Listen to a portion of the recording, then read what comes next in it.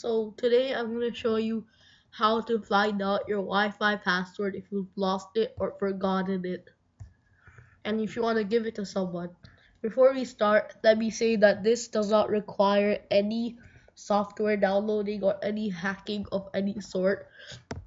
This is a really simple thing to do, and it can be really helpful if you want to find out a Wi-Fi password.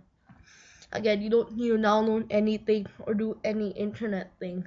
So first, you want to do is hold Windows and hit R. So Windows R.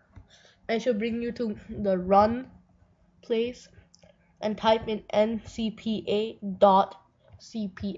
Repeat ncpa.cpl. Click OK. Go to Wi-Fi. Right click. Right click. Right click. Go on status. Go to wireless properties.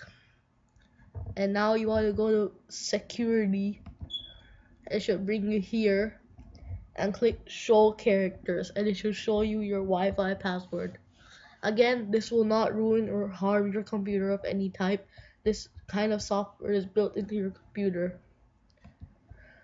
If you don't know how to do Windows R, or if you have a Mac and you don't know how to go to run, you just want to go to control panel, then you want to go to network and internet, and you want to go to network connections, where this is.